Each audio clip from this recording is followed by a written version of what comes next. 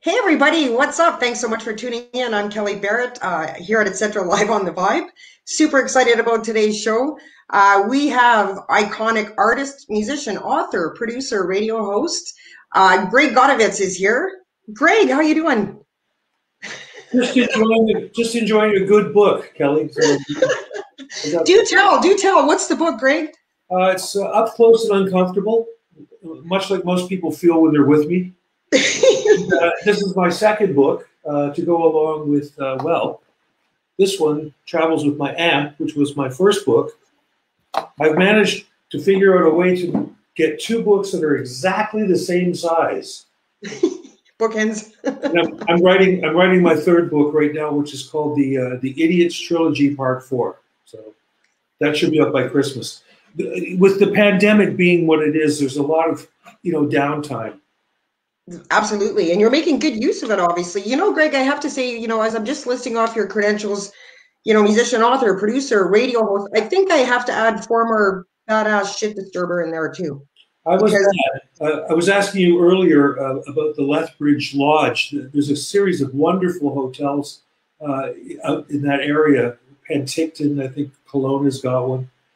And we love to, even during our touring days, we never stayed in, if we could help it, sort of motel kind of places. We always stayed in really good hotels. And that place, especially because it's got like a garden, it's built around like a concourse. great. And what I remember the most about it was, of course, after we played those concerts in those towns, we'd say, hey, everybody, we're staying at the Lethbridge Lodge. Everybody come over to the hotel afterwards, which, of course, pleased the management no end. And I usually made my entrance. They had these gigantic wing chairs that were made out of leather. I would leap from my balcony and bounce off one of these chairs, hopefully sitting in it, and then crash to the ground. And, Shenanigans, Greg. Shenanigans. it seemed like a good idea at the time. A little bit of alcohol involved. Yeah. Greg, you are living a crazy, amazing life with 57-year career, no signs of slowing down. And we're going to get to the books and we're going to talk about Goddo. I have a question for you, though. Is it true that you had actually planned on being an archaeologist until you heard a Beatles album?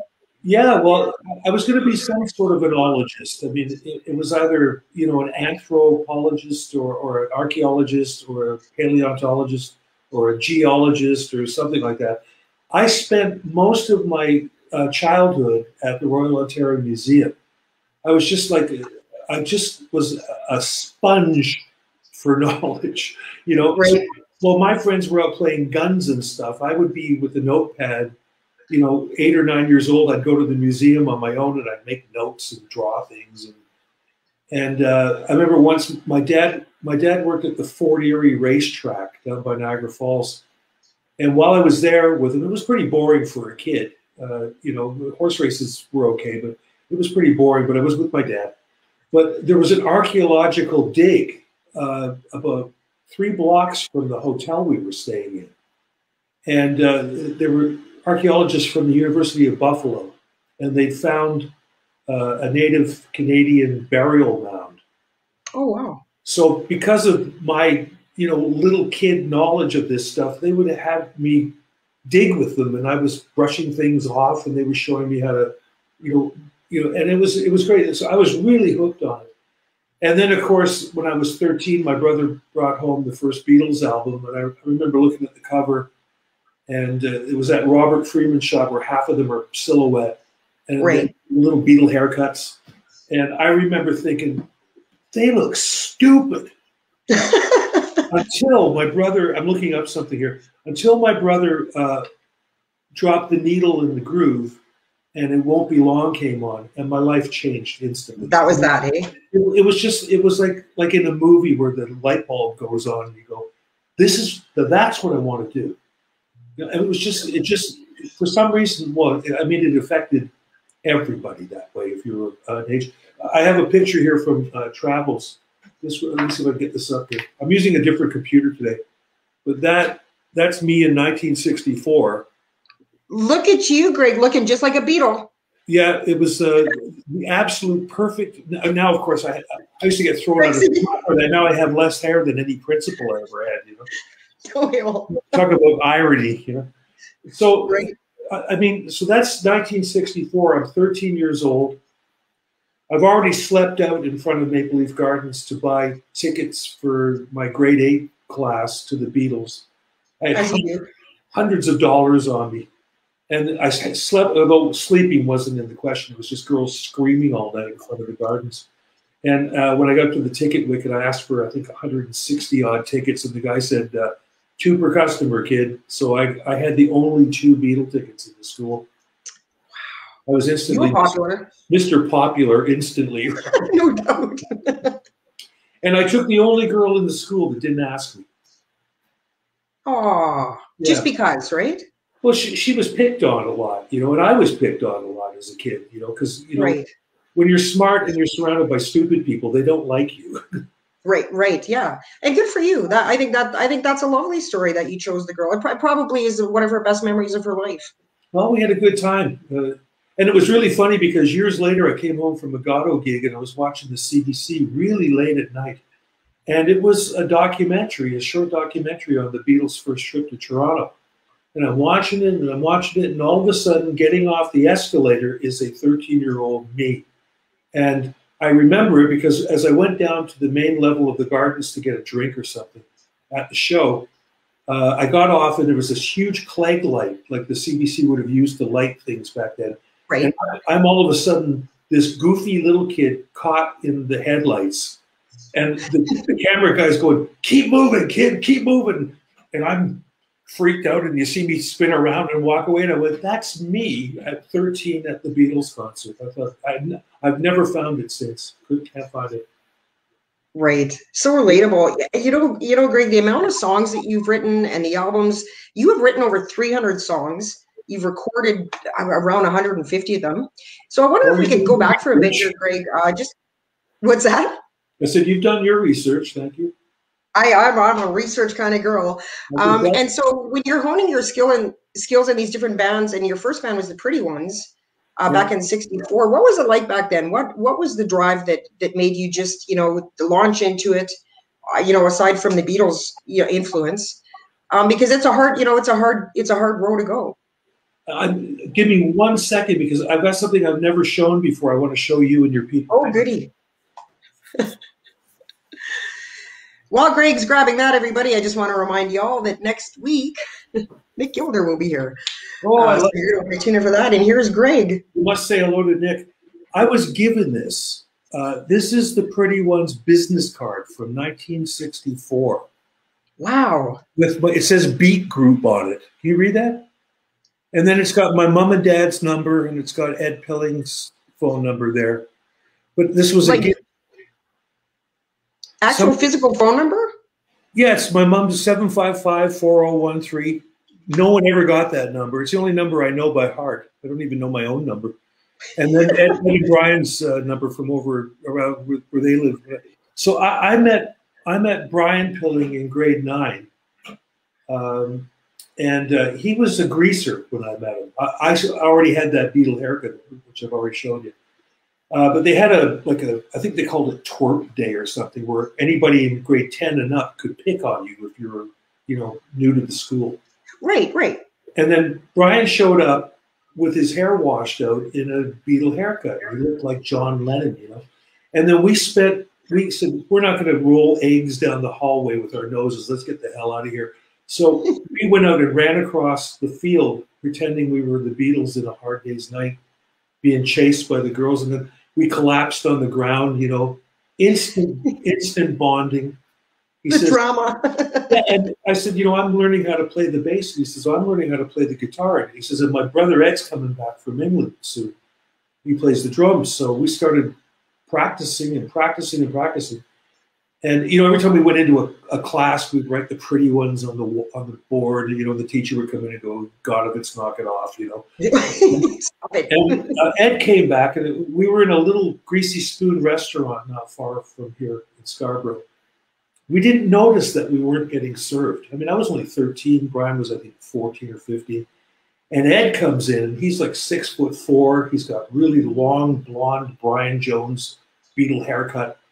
The reason he was late is because the bus drivers wouldn't pick him up. Because of his hair. Yeah. And we weren't getting served because of our Beatle haircuts. So Ed calls the woman over, and he says, we'd like menus. And she goes, we don't serve your kind in here. And Ed says, well, that's good because I don't want to eat my kind. I want a hamburger and I want one now. And they basically called the cops and we had to leave. I mean, it was actually, it's hard for people to understand what it was like just to have that little bit of fuzz on your head. That, I mean, I used to hide in the corridors at high school so that I wouldn't get caught by the vice principal or the gym teachers, especially, because they just throw you up against a locker and go, what the hell are you supposed to be? You know, like, it was weird back then. And you know what?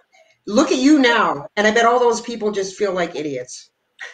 Well, living well is the best revenge, right? They probably all have more hair than I've got now, so the last lap is theirs, you know. But they probably all have GODDO albums too. Well, it's funny because I did have my music teacher at the time kicked me out of class for having long hair. And after the first day, he said, I want you to stay afterwards. And he said, don't come back to my class until you get that ridiculous haircut. And I said, well, my mom, he says, I don't care what your mom says. She's not in this class. I said, well, Beethoven had long hair. Right. And he said, I don't want you coming back anyway because you got a big mouth. So that was the end of my formal training as a musician. We went back after the third GODDO album where, you know, we had that, I think I have a copy of it right here for some reason. Yes, who's prepared? On the Active GODDO album, there's an overture that I wrote of classical music, which we called Anna Canna Panna. And he came up to me when we went back, you know, I came back to play my high school and it was packed and everything. And he came up to me and he had all three of the albums. And he'd been telling the kids that he taught me music. I bet. After he threw me out. That. And, you know, so I just went, this is just wrong, you know. Right. But crazy good story though, you know the way things were back then, and you know, in 1974, I want to just jump back a little bit because I want to talk about Flood for a little bit because that's kind of your first foray into recording your music, was it not? Yeah. Yeah. Well, the Pretty Ones, I was 15, a couple of years, and we did some strange stuff. My mother was a coat check girl at the Friars Tavern. So my Saturday afternoons were spent watching the guys who became the band, Levon and the Hawks. I would go on Saturday afternoons and watch them. Nice. David Clayton Thomas would be hanging around. Ronnie Hawkins would be there. So at 13, that was like my first introduction to live music and stuff. And the Pretty Ones, actually, my mom convinced Mr. Josie, the manager, she goes, you know, Mike Gregory's got a good little group of kids, but they can sing. And we went down and we played in the afternoon, sitting in with Levon and the Hawks, Levon Helm's band, right? Robbie Robertson and all those guys. And a couple of disc jockeys from Chum AM, which was the big deal at the time, saw us and took us up to Club 888 that night, where there was 1,000 people to see an R&B band. And I'm 13 years old, and we're playing in front of these people, you know. And then we got a gig 2 doors down from the Friars at a place called the Rocket a Go-Go. And it was an after-hours club. So it didn't even open until 1 o'clock. And my mother would give me $1. I'd see her at the Friars, and she'd be going home. And would be going with Brian and Ed, and our original guitar player. And we would play till 3 o'clock in the morning when I was 13 years old. And there was prostitutes in there, and like drug addicts and rounders. I mean, it was heady stuff for little kids, you know. So at 15, Brian and Ed decided to go back to England. And I remember seeing them off at Union Station crying because my parents were pretty good about letting me do things, but they weren't about to let a 15-year-old go to England by himself. Right, right. So Ed and Brian went. They ended up in Cat Stevens' band.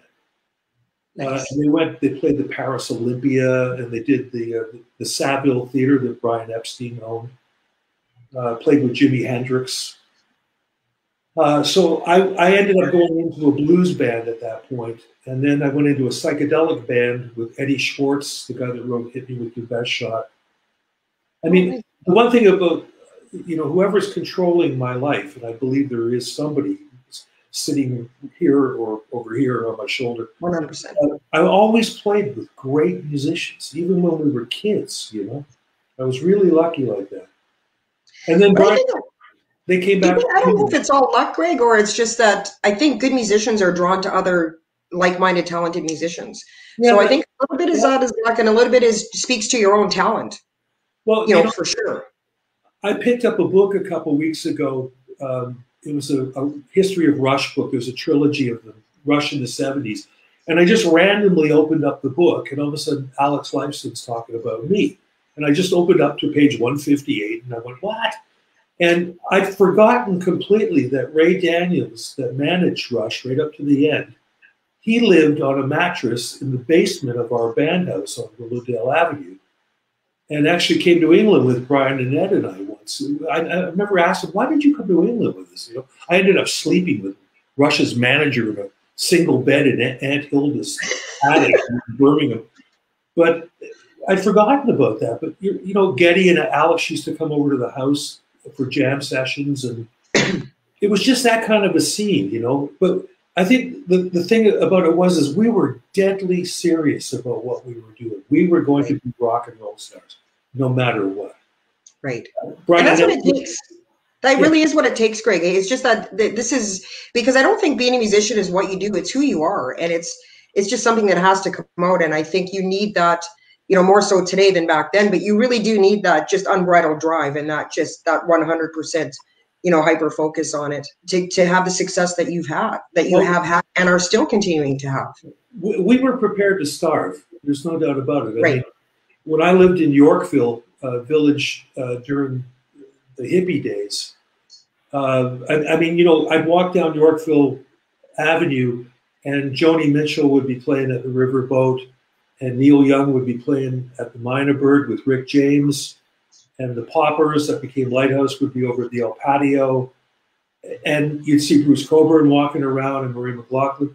I mean, it's like whatever direction I was being led in, even at 16 living on my own down in Yorkville, I would have a guitar, I would do gigs for a little bit of money on the weekend, and then pawn my guitar on Monday, buy enough pot to sell to the tourists, so to speak. Right. Get my guitar out of Hawk. Oh, and peanut butter and bologna and craft dinner. That's what we lived on. Right? You were in a band, you know that. And then Friday I would, sell enough pot to get my guitar out of Hawk and then do the same thing the next week, right?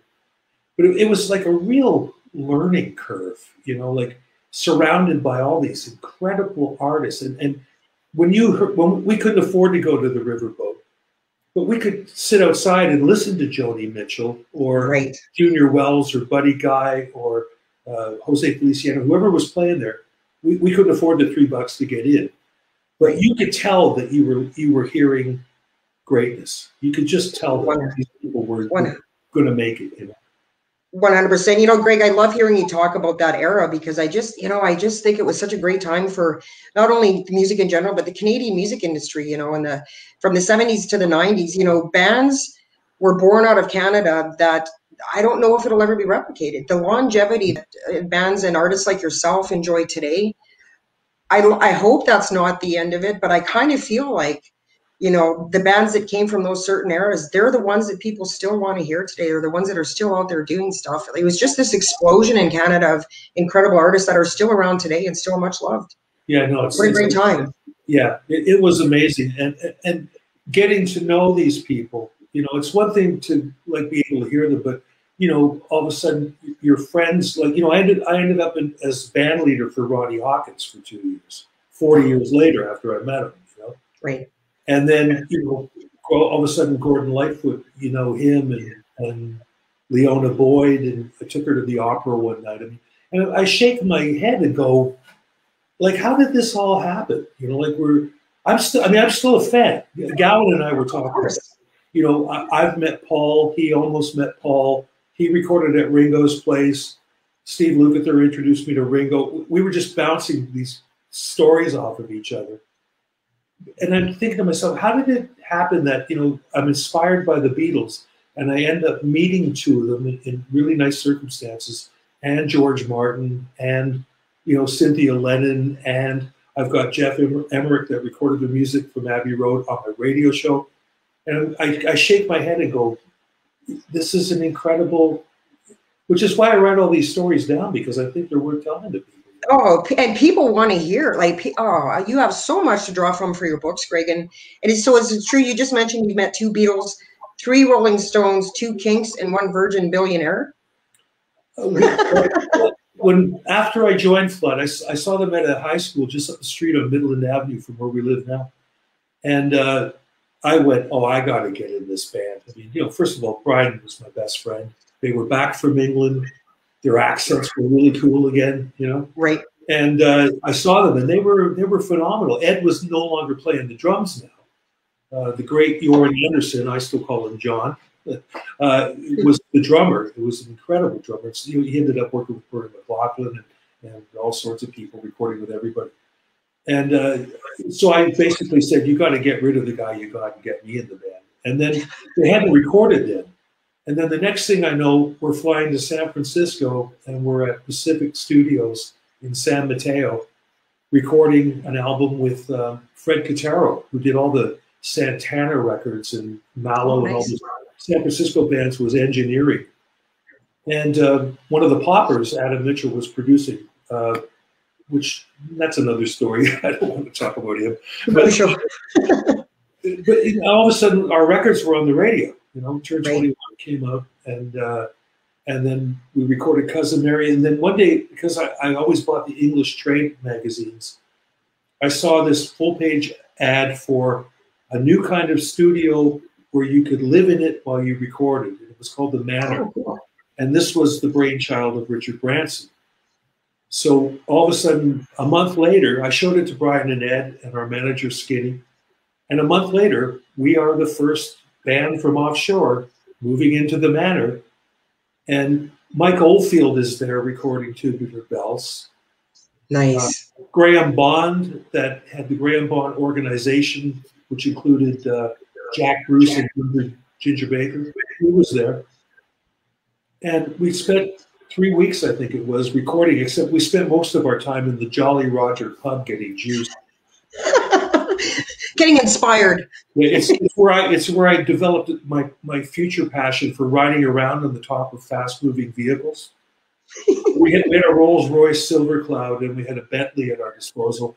And after a trip to the pub, I would get on top on the roof, and they would try and shake me off while they were driving down the country lanes in Oxfordshire. You know. See, badass shit to stir. I knew it, and once you know a bit about Greg's books, you'll get that feeling too. So, Greg, in 1974, you formed GODDO with drummer Marty Moran. Actually, he would later be replaced by Doug Inglis, and guitarist Gino Scarpelli. And you guys go on to release 11 albums, so many great tunes, and just launch this amazing career. What was that experience like?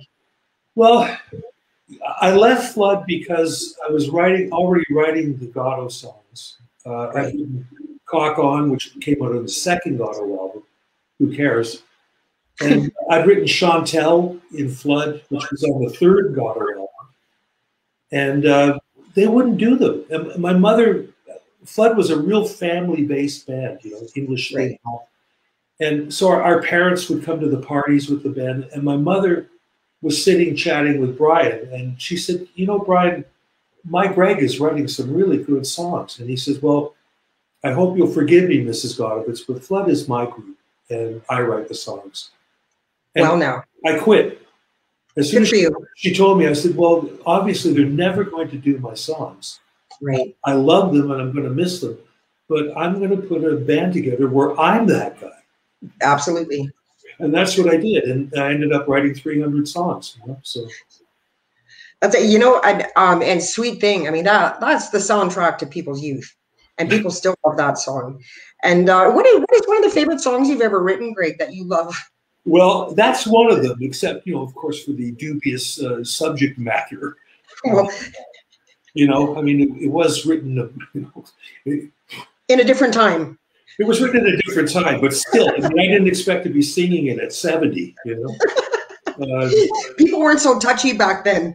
no, they weren't. And it was all, sure, I'll go along with that, but not so much anymore. Right. But as far as a riff goes, the record company wouldn't release it because of the subject material in it. A young girl, sweet 16. Right. So they just said no. But that should have been a hit record. I mean, it's probably our most played for some bizarre reason on FM stations and that, because the riff is so strong. It's like Satisfaction or something. And but when I think about like Under My Hat off the first album, which my friend Eddie Kramer, that did all the Jimi Hendrix records, just remixed the first album from scratch. Oh, nice. And it sounds phenomenal. If anybody goes to my my YouTube channel, Greg Godovitz, or Rock Talk, the mix of Under My Hat by Eddie Kramer is up there. I'd suggest they wear headphones, because Eddie was always known for those panning things that he would, so the drums are going through your head and vocals flying over there, And I got to eventually put that out as like on 180 gram vinyl. It's got to come out again. Absolutely. So, Greg, where were you? So when God was getting huge and you're touring the States and you're touring Canada, what was it like the first time you heard Sweet Thing on the radio? Was there that moment of slight surrealness where you're like, holy crap, this is big. This is going to be big. Well, there's a funny story about that, actually. When the first album came out, the only game in town at the time was Chum FM. And they said, this album sounds like crap. And they were right, it did, because I mixed it and I didn't know what I was doing. And it did sound, Under My Hat sounded good, but the rest of the songs were just like, there was no, the bass player producing, there was no bottom end on the album, Right. So, of course, what do? When I find out they're not going to play my music after, playing 8 flood hits for 10 years, I get a billboard made up, like a sandwich board, that says, London, Los Angeles, and New York were all cities where legends were created, not deflated.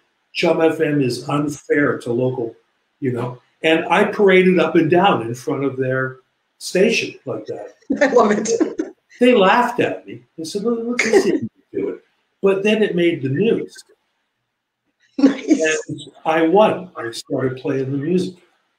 That's a great story. That's a great story. And I mean, you could have burnt their station down, but you chose to peacefully protest, and in the end, you were victorious. I love it.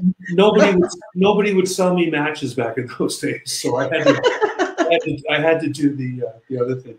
But I wish I still had that bloody sign, because it was a real part of who I became as that so-called bad boy of Canadian rock. I mean, that's sort of set the ball rolling for going in that direction, because I don't think you can ever find, and I don't like the word fans, but I don't think you can ever find a supporter of GODDO or my music that can ever say anything bad, because I treated them with total deference.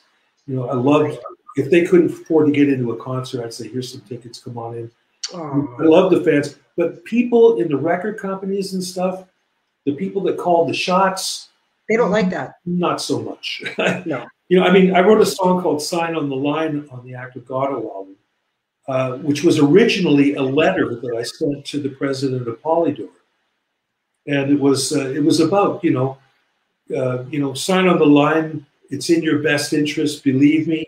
Your lawyers have checked it. Our lawyers accepted their views. The ink is long dried and the documents have neatly been filed. It's a standard procedure in case a court battle ensues.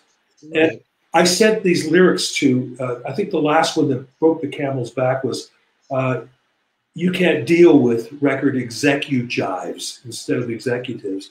And I wrote, Dear Tim, who was Tim Harold, the president of Polygraph, and mailed it to him. And they dropped us from the label the next week. Whoops. It was a real Sex Pistols moment, Good for you. So, speaking of shenanigans, and I love that spirit. I love that that take on the world spirit that you have, and that you would stand up, to the music station. And your first book, Travels with My Amp, which I understand I would say it's raunchier than Up Close and Uncomfortable. So Yeah, you wrote that in 2011, and it was a huge success. yeah, People it ate did, it up. it did really well. It did really well, and they're Three both. printings, three they're- printings. Is that yeah, correct? yeah, I think we're well over 8,000, which doesn't sound like a lot, but in Canada, that's a That's best. huge. That's huge. And they're still available. Shop Greg Godovitz down below in that crawl. Yep. Yeah, when I started to write Up Close, I wrote another 150 pages of Travels with My Aunt. And I looked at it and I went, this is just more of the same. The same. I mean, how many blowjob stories can people swallow? So anyway, I shelved it and then started finding stories that I'd written. Apparently, I'd been a writer longer than I realized. I found tons of stories about aliens and Elvis and stuff. And Shape-shifting. Shape-shifting aliens, yeah. And so I thought, these are funny. So I'm going to purposely write a humor book. Travels was funny inadvertently. I was just so out of it when I wrote it that the truth just came out. And of course, truth is stranger than fiction. So I was lucky to write a funny book off the get-go. But the second book, Up Close, I wanted to write a humor book. And that's hard to do because, you think it's funny, you wake up the next morning, and it's not so funny. You have to rewrite it. Well, it depends on the state you're in your writing, Greg, because I heard you quote, you were quoting Hemingway once, who said, write drunk, edit sober. And you were quoted as saying that you prefer write drunk, editing hungover. So it all depends on the state you're in when you write, I suppose. Yes, I did extrapolate on Hemingway's great words there, but I bet you he did it too. Yeah, write drunk and edit sober. No, write drunk and edit hungover. So that's how I did it. So great. I get it, Greg. I used to work as a journalist, and I wrote drunk all the time, mainly because I was a drunk back then. I would amaze myself because I would go back and read it, and I would think, thank God for spell check, but I would think that was kind of some brilliant writing right there. I don't know how I came up with that.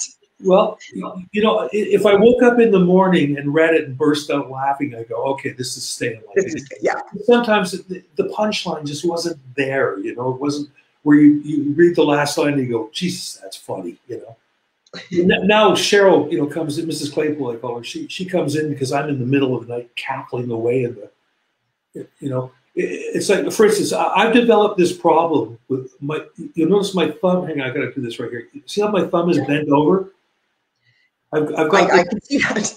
Well, it stays like that. This one is nice and straight. This one, not so much. It's a good hitchhiking thumb. Well, that's in my new book. I talk about this hideous hereditary disease I've got called Dupuytren's contracture. I said, I'm having trouble playing these days. I said, but the worst part of it is I can't hitchhike anymore because they don't know which direction I want to go in.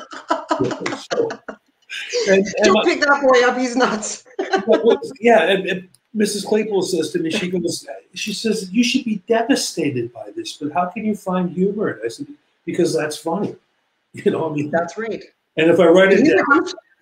Humor comes from sometimes the most unlikeliest situations. Yeah. Well, for instance, I figured out that I subscribe to that 50 is the new 30. Absolutely. 60 is the new 40. But as soon as I turned 70, I realized that 70 is the new 90. Greg, I will say this, Greg. I love that you continue to challenge yourself and seek out new adventures and projects. And, Christopher Ward and I were talking about this last week, and so many people tend to sort of pigeonhole themselves. Some of us get to be, 40 or 50, and we think it's time for a cardigan and a gardening session. And nothing could be further from the truth because of what you just said. 70 is the new 50 and 40 is the new 30. And I love your attitude, and I think it's inspiring for others to see. It goes until it goes. It's linear. There's no you know, it's beginning and then the middle it ends, and the rest is just like waiting for the days to come. It does not have to be that way, and you're such a great example of that. Well, thank you. It, it's funny because like people say, you ever think about retiring? I said, I'm just getting started. You Yeah, know, I mean, I've got so many plans. You know, I got to finish this third book. I've got a children's novel I started writing 30 years ago for nice. my daughter that I found in my computer, and I went, "This is." I mean, I'm not going to compare my writing to Tolkien by any stretch, but it's got the same sort of magical forest kind of vibe to it, like you would read in one of those books. And I thought, I'm going to finish writing this. You know, she's a grown woman now. But still, and maybe she has kids that, you know. Yeah. Her boyfriend works for Drake. He writes songs with Drake. Nice. So I said, hey, do you think I could get old Drake on my show? She goes, no. Connections. Hey, I met Paul McCartney, man. He's only Drake. You know? Great. Yeah, you got to work on that. You got to work. Drake would be a cool I'd love to have Drake on there. Can you imagine interviewing him? He'd be cool. That'd be great. It'd be a big score. He travels in rarefied air. I mean, he is the biggest star on this planet. So Yeah, he I is. can understand him saying no. You just got to call up and go, don't you know who I am, Drake? Well, I mean, he's a Toronto guy. He has to know. And See? not only that, but his chief engineer was at my daughter's place. They're good friends. And I have a line of in GODDO We Trust hot sauce that's available. It's sold out right now. But Cool. the guys, they were eating chicken wings, and he said to my daughter, he goes, have you got any hot sauce around? And she goes, yeah, as a matter of fact, I do. And he gives this chief engineer that records all of his stuff, and he looks at the label, he goes, in GODDO We Trust. He says, what are you doing with this? And she goes, well, that's my dad. And he goes, Greg Godovitz is your father?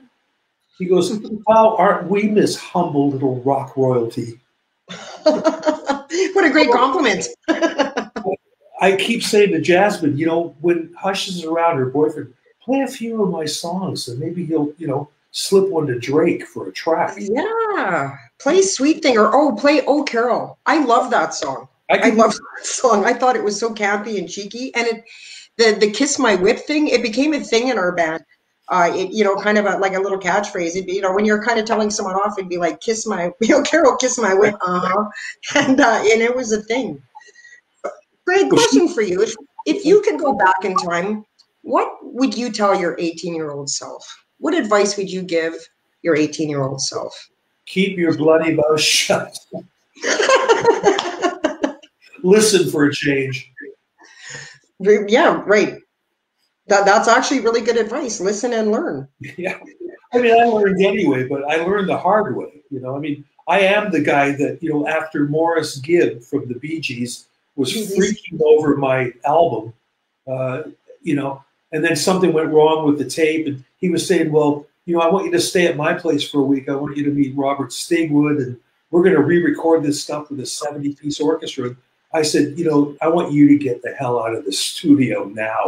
You know, your machinery just ain't my master. You know, as it turned out, it didn't. And then he wouldn't talk to me. So, I mean, am I still kicking myself with that one?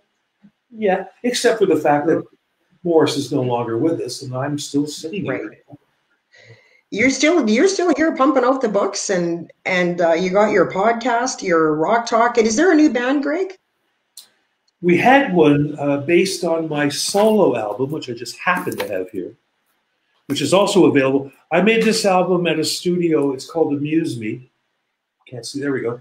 Great title. Great title. Well, I met this girl in Calgary. I lived out there for 8 years, and I hadn't written a song in 10 years. And I wrote 25 songs in 1 year about her. But they're not all love ballads. There's only like a couple of them. Then you get a song called Letting You Go Gets Easier Each Day. Oh, ouch. It's not like that, you know. I Ain't Your Jesus. That was another one, you know. So I was all of a sudden the Adele or the who's that chick? Alanis Morissette. I became the guy version of those two artists, you know, writing the ultimate song about a relationship. Oh, bitter and angst. When I came back to Toronto a few years back, 5 years back, I put a band together called The Coalition. And we actually started with this album because Paul Dean produced this record. I didn't produce it. I let Paul Dean do it. And he played guitar as well, didn't he? Paul Loverboy's Paul Dean. Oh, He he plays played. guitar. Oh, God. Right? Yes. The guitar solos are incredible on this record. And we had all the Top Gun guys in Calgary. Mike Little from Gord Bamford's band played keyboards on it. And Ian Grant, who's this amazing drummer. All the Top Gun guys in Calgary went, yeah, we'd love to play the record.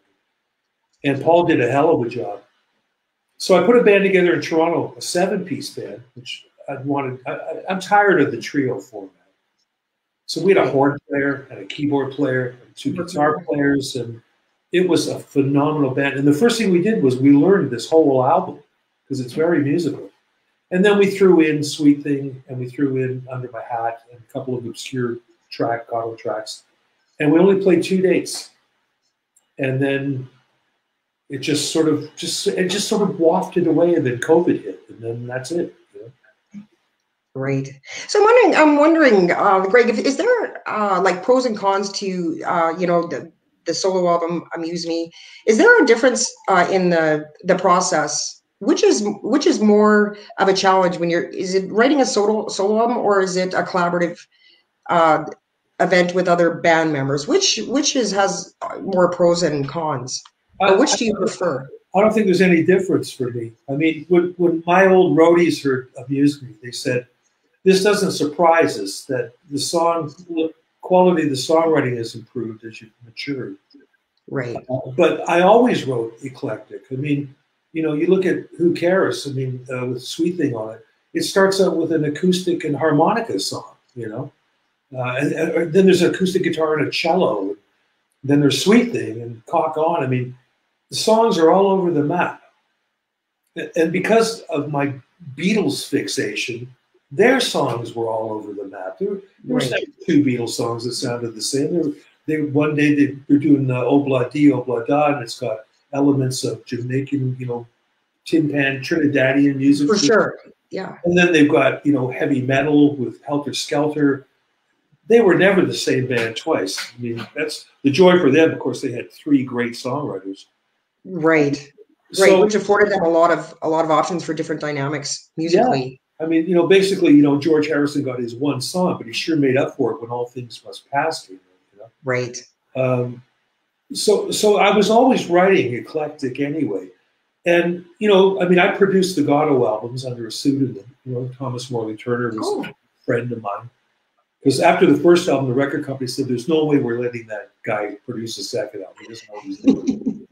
So by this time, I knew what I wanted to do, and I learned from my mistakes.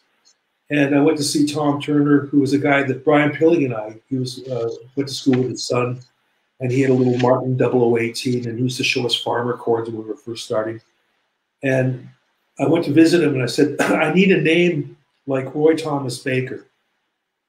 He said, how about Thomas Morley Turner? And I said, is that your whole name? He said, yeah. I said, I'm going to use that. So I hyphenated Morley Turner. And then the second GODDO album comes out, and we get a review in Cashbox magazine. It says, Thomas Morley Turner's production sheen is comparable to the debut Boston album. Wow, that's a compliment. Hell of a compliment. But nobody could find this guy. So instead of my phone ringing off the hook looking for this Thomas Morley Turner guy to produce somebody's album, I continued on the active GODDO album music, and nobody could find him because it was me. So I ended up shooting the foot, again. The mystery man. That's a great story. We're getting some comments here, Greg. I'm just going to share. Chris Knowles is saying legend. Good to see the legend. Troy Gray, great to see you, Greg. Eva Smith, super great supporter of the show. She was relating to being picked on, and she was relating to your stories back then, and saying what a fan she is. Greg, you're absolutely delightful. You are welcome to drop by here anytime. And I know today. Pardon me? I love this. This was great. I'm glad that I'm so glad we did this too. It was so great talking to you, and I know you had a lot of things on the go today, and you gracefully took time out of your day to make this work, and we really appreciate that. And I think I can speak for all of us You know, Greg, when I say we are just so grateful, you know, for the music and your significant contribution to the Canadian music industry and now the literary world. Uh, Um, well, I hope people tune in. Maybe you can find the Rock Talk Earl to share with your fans. I will absolutely do that. Because we've got 4 in the can now. We got 2 with Eddie Kramer, 2 parts with Eddie Kramer, and then 2 parts with Lawrence Gowan. Larry's my friend. I still call him Larry. I called him Lawrence on the show just out of respect, but he lives 2 blocks from me down the hill, and Nice. we've seen more of each other in the last 2 weeks than we have in the last 5 years. So, I bet. I bet. and I then saw. next, I saw. Sorry, next I week, saw the Gowan interview. It was awesome. And go yeah, ahead. fun. And we did animation in it and stuff, and which takes all the time. I mean, those little half-hour clips take 30 hours to put together. There's a lot of work that goes into it, A and lot of everybody's doing it themselves. Yeah. Yeah, and Yeah. we're doing animation, which I don't think a lot of people are doing. So I just Yeah. have Reese Burnell, who's very good at it. But It's we're going cutting edge. to. It's cutting edge. Yeah, thank you. Yeah. So don't forget, everybody, the website, www.shopgreggodovitz.com is scrolling at the bottom. There's a lot of cool merch there. You can find the books. You can find Greg's music. Greg, once again, thank you so much. You're absolutely delightful. I knew you'd be a blast, and you absolutely are. And we just can't wait to see what you come up with next. Has anybody got a question before I go? Has anybody asked a question? There's a lot of comments. Greg Jojo says, hi, humor comes from pain. There are no questions. Okay, well, we do that. We do that with mine. In fact, I'll say I got so and so coming up next week. If they can find me on Facebook, I've got. I met this guy a couple years ago in the Dominican Republic, where I do charity work, and he turns out to be Prince's bass player from the New Power generation. Oh, wow. So he actually played at the famous Prince Super Bowl halftime, where it was pouring rain. And Josh has become a good friend of mine, so I'm going to have him on the next show. But what I do is I say, hey, have you got a question for a guy that was the last guy to talk to Prince when he was living? You know, Great. and I let the audience do all the dirty work for me. Great idea. That's a good. I just learned something new from you today, Greg. And you know what? I am going to absolutely make sure that my viewers know about it, because I'm going to post a link to Rock Talk on my page and on the station site as well. Guys, tune in. Like I said, I saw the Gowan interview was awesome. It was a 2-part series. Greg, thank you so much, and we just look forward to everything that you have coming down, and continued success. Thanks. I got a few people I haven't seen in a couple of years out in my backyard, so I think I'm going to go hang with them for a while. Go have a beverage. Thanks, everybody. Appreciate your support, and support Canadian music and small business while you're out there, and wear a mask. See you Wear again. a mask, 100. Bye now. Thank you so much. Thanks, everybody, for tuning in. I'm Kelly Barrett. What a great show. We have another great show coming up for you next week. Nick Gilder is going to be here, and I can't wait for that. So tune in next week. Take care, stay safe and sane, and have an awesome day. Bye-bye.